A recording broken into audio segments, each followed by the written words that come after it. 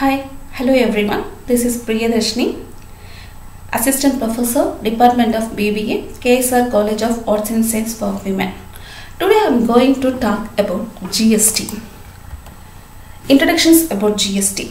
GST is a multi-stage tax system which is comprehensive in nature and applied on the sale of goods and services. The main aim of this tax system is to curb the cascading effect of other indirect taxes. What is the GST? GST refers to goods and service taxes. It is an indirect tax. It was implemented to replace the varieties of previous indirect taxes, including the value-added taxes, service tax, purchase tax, and then excise duty and others. GST is a tax that India imposed on the supply of specific goods and services. There is only one tax that is imposed by India. Okay.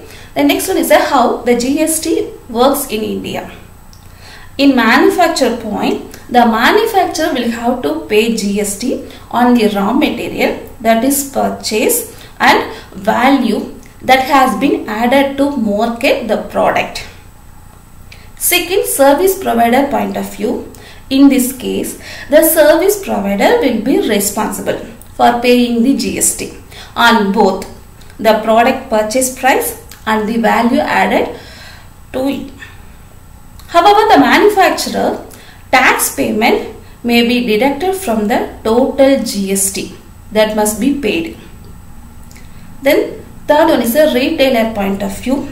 It must be paid by the retailer on both the product they brought from the distributor and the margin they added. However, if the retailer tax payment may be deducted from the total amount GST that must be paid. Finally, consumer point of view, GST must be paid on the product that has been purchased. Next one is the objectives of GST. To eliminate the multiple tax system, increasing in compliance with the business, to reduce the prices for higher efficiency and productivity. Next one is the types of GST in India. First one is a central GST, Central Goods and Service Tax. That means CGST is charged on the intra-state supply of product and services. Second one is a State Goods and Service Tax, SGST, like CGST is charged on the sale of product or services within state. Integrated Goods and Service Taxes, that means IGST, is charged on the intra-state transaction of product and services. Union Territory Goods and Service Taxes, UTGST, is levied on supply of product and services in any of the union territory in the country, like West Andaman Nicobar Divu, and then Lakshadweep, Chandigarh, etc.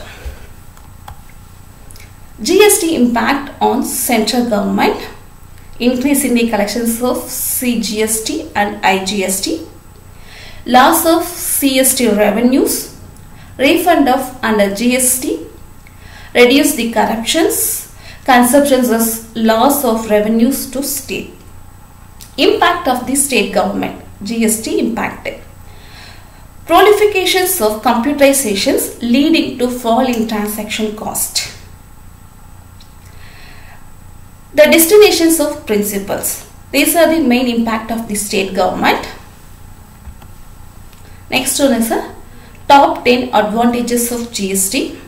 Increasing the foreign investment, one tax system, less compliance, simply accessible, efficiency of logistics, left for the leisure, they make in India initiative, removal of cascading, Indian revenue, transparency. Disadvantages of GST: increasing the cost, increasing the software expenses also, increase in the tax burden in SMEC, difficulties of migrations to online, compliance burden. Next one is a sector-based impact of the GST. The first one is a logistics. It was vast country like India. The logistics sectors from the backbone of the economy. The second one is e-commerce. The e-commerce sectors in India has been growing by leap and bound.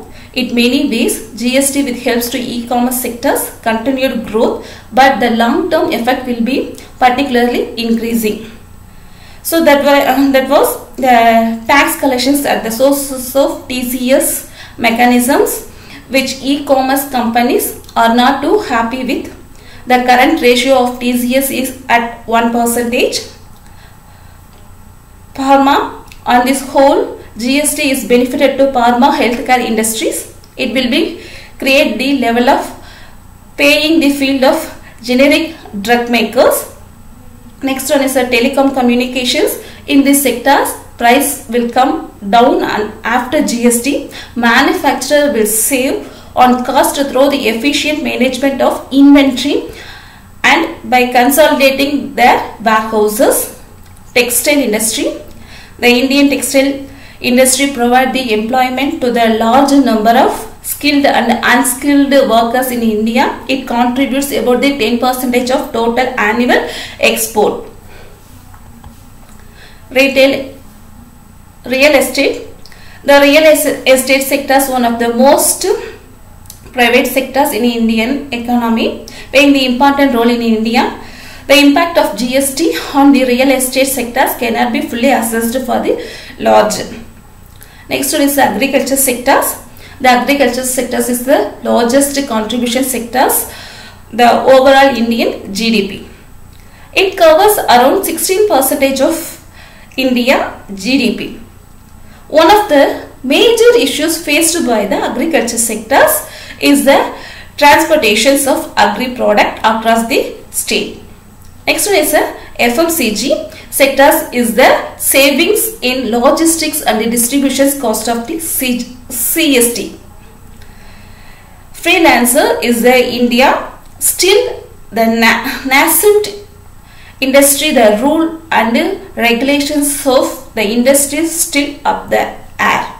But the GST, it will become much easier for freelancers to file their tax, and they can easily to do in online. Next one is the automobile industry.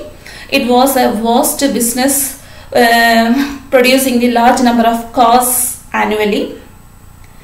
Under this previous tax system, there was a several tax applicable in these sectors. Likewise, VAT, that means the value added tax, sales tax, road tax, motor vehicle tax, registrations duties, which will be subsumed by the GST.